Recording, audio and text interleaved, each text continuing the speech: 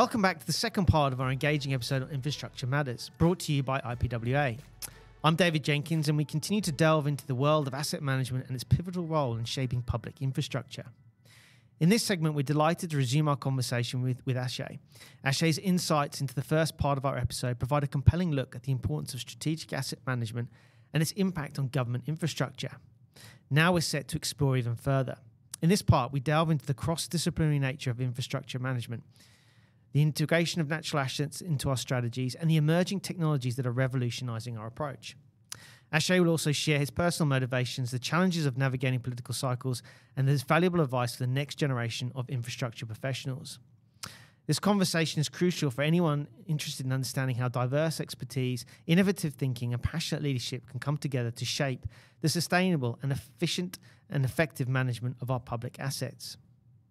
So stay with us as we continue this insightful journey into the dynamic world of infrastructure asset management, uncovering the strategies that will drive our communities toward a more resilient and sustainable future.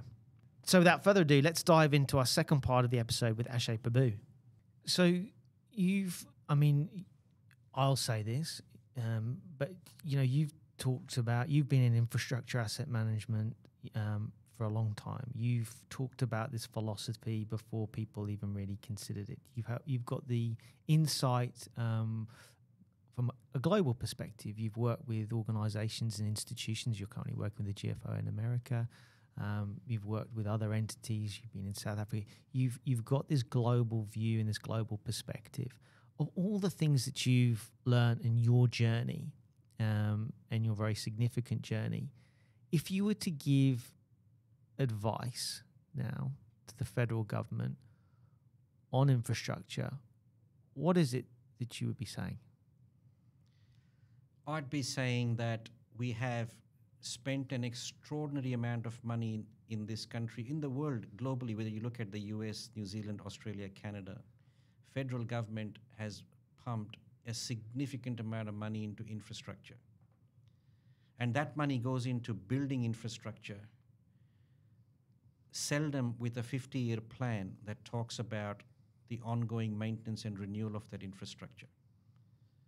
And I'm by no means saying, David, we shouldn't build new infrastructure, but it's about having a plan for the future. So in Australia, for example, to give you two classic similarities, in Australia, we have a program called Roads to Recovery, which is a fantastic program which allows local government with federal money to target black spots on the road assets where there is a high risk or a bridge.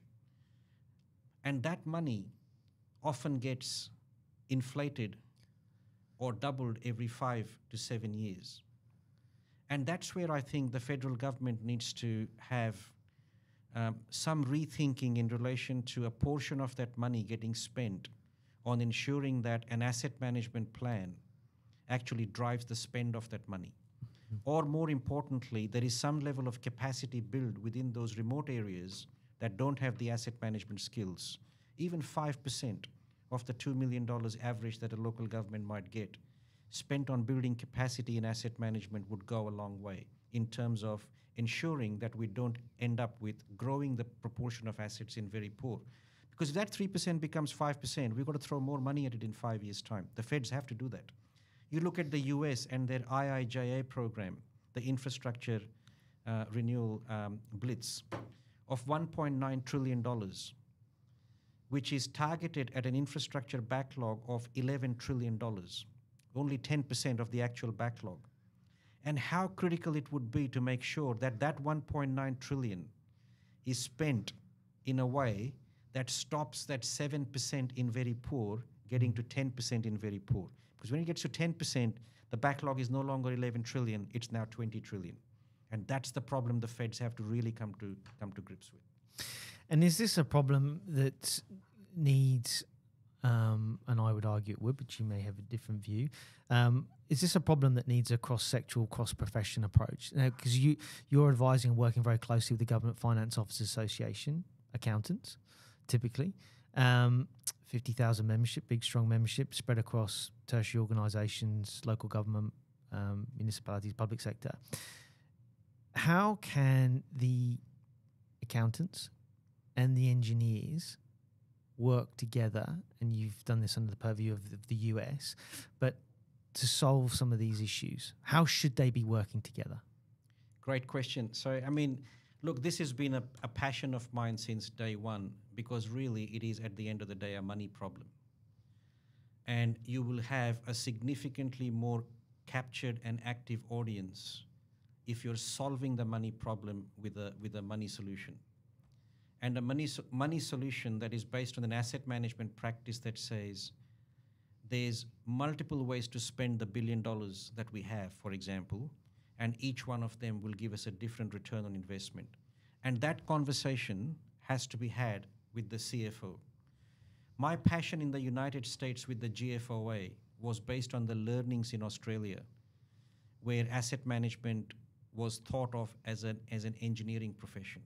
It was the role of the technocrats. Those who built the assets would be best at managing them into the future. Makes perfect sense, except they need money to maintain it.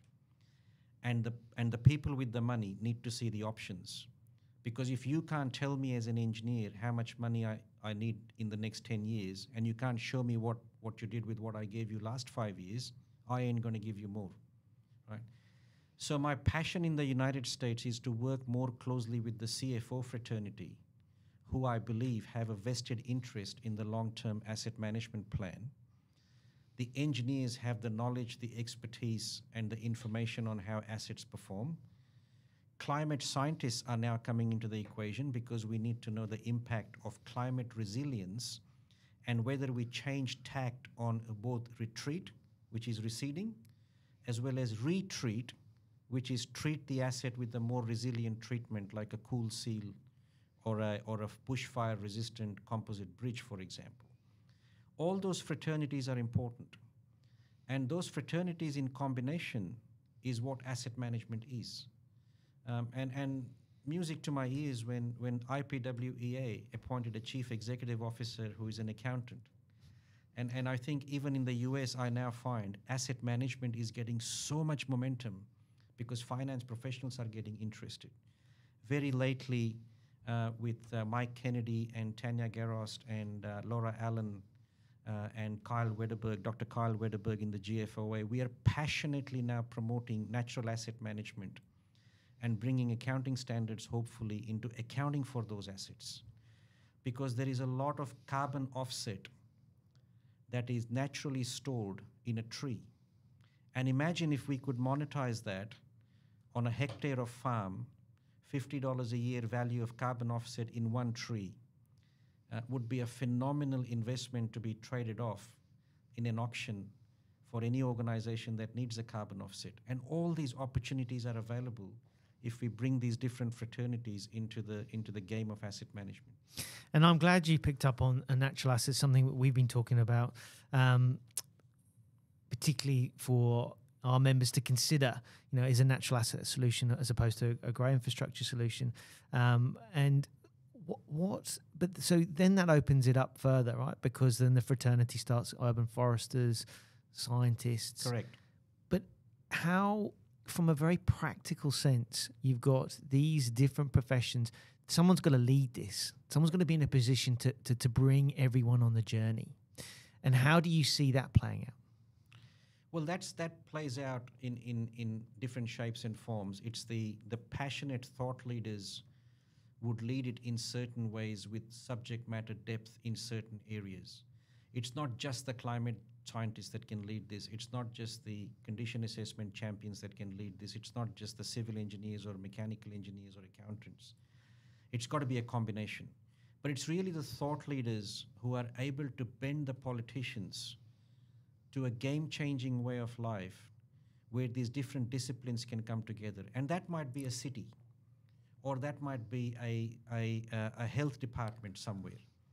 And we've got to look for these thought leaders to bring that collaboration together, which is why I'm so passionate about bringing international audience to our conferences in the future, where we have panels of these discussions happening. So the 600 attendees that come to the conference go back with the rich, deep information that they have gleaned. And suddenly it dawns on most people that none of this is really rocket science. If we can draw on that subject matter expertise from those various domains we can do it. We can really bring it together, just like we built a vaccine in under 12 months. And if we were to sit down, and you and me sit down in let's say 7 years' time, what does the world of infrastructure asset management look like? We've got new technologies. We haven't talked about that a lot, but emerging technologies. We'll have a plethora of data that needs, we talked about the cross-sectoral approach, different professions, storytelling, bringing people on a journey. What does the world of infrastructure asset management look like in the future? I think we're heading into a space where the assets are going to be self-diagnosing, definitely from a health perspective, where inspectors won't have to go out and inspect 4,000 pumps a year or open the hoods of pits or do road inspections every 6 months. AI and automated technology will provide that information. The future practitioner won't be spending time on manipulating data. They will have options thrown at them at the speed of light to be able to present to the politicians in a very consistent story format. And the politicians will have the levers to push and pull to say, show me what I get for what I deliver. I think in the next 5 to 7 years, we'll solve that. Where I'd really like to see this go is the assets also become self-diagnosing in terms of demographic and climate change. I don't think we've quite conquered that yet. For example, there's the practice of asset management of replacing like for like. I've got a swimming pool. My asset management plan says in 30 years I've got to replace it. But what if I don't need that swimming pool in that particular demographic area in 10 years' time? That self-diagnosis is probably a step away, and that's something we should be working on to say, how do I bring that information in and make asset management just a decision maker's magic? And we're not far from that. I know you've said this word a number of times just during our conversation. Passionate, and you are absolutely passionate about this. And in fact, you only have to listen to you at certain conferences, and when you speak, you bring people in.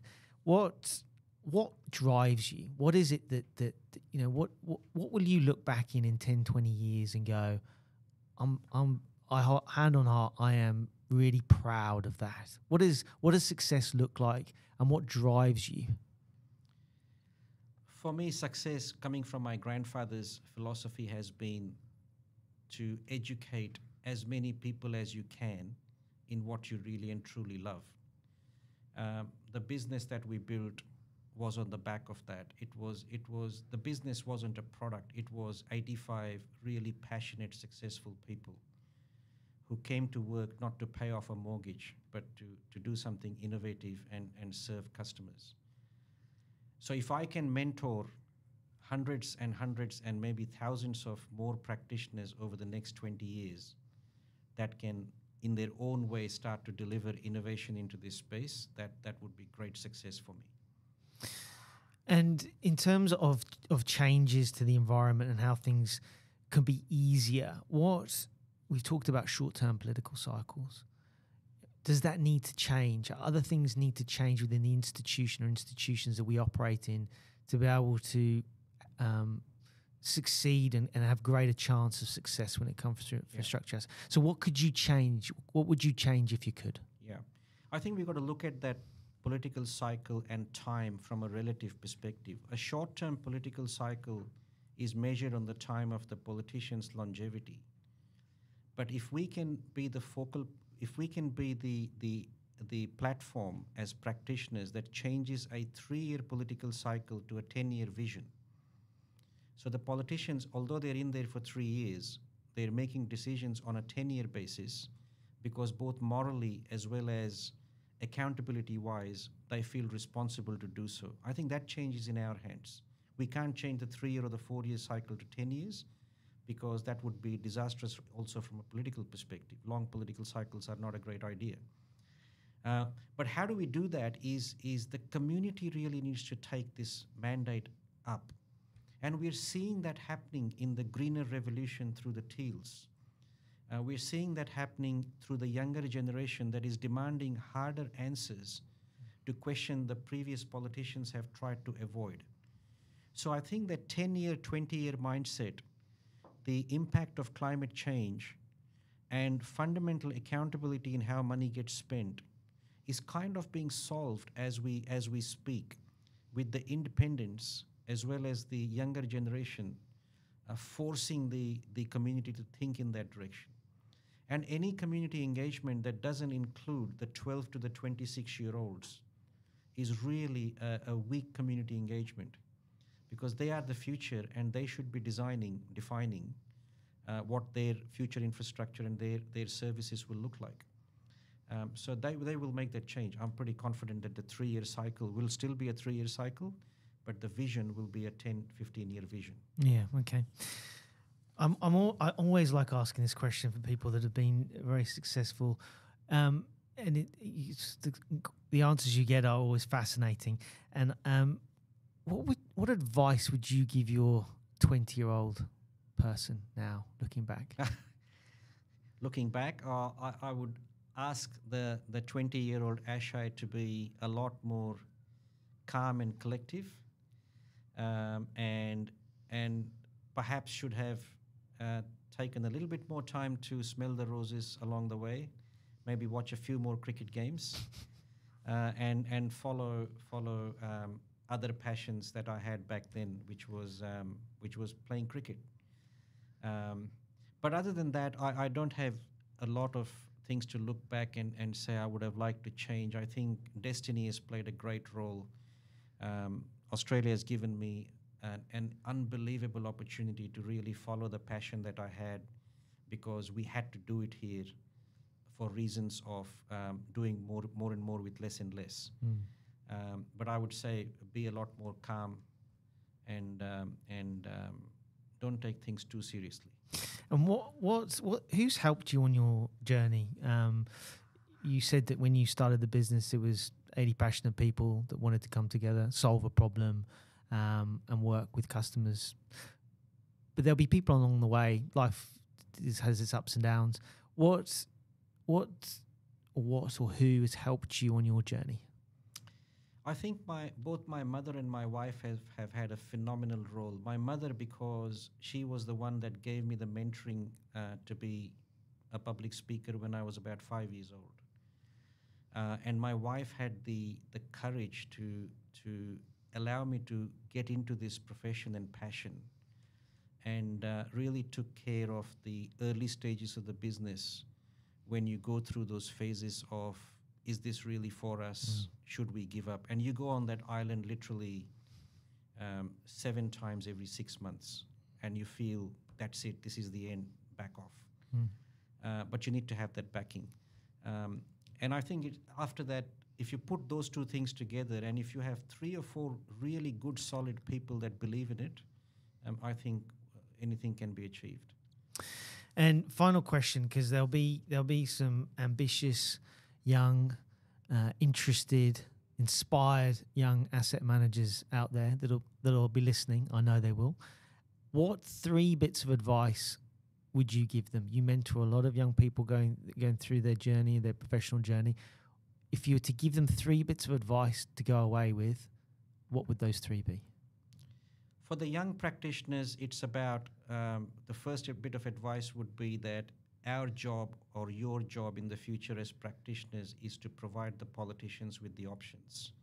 It's not to make the decisions. It's the politicians' job to make the decisions.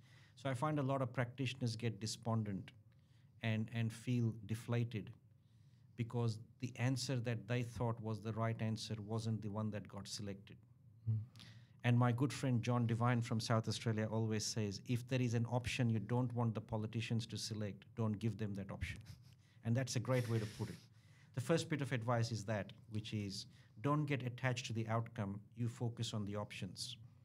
The second bit of advice for young practitioners is start working, if you are working for a company or a council or a government, don't pick the name of the entity.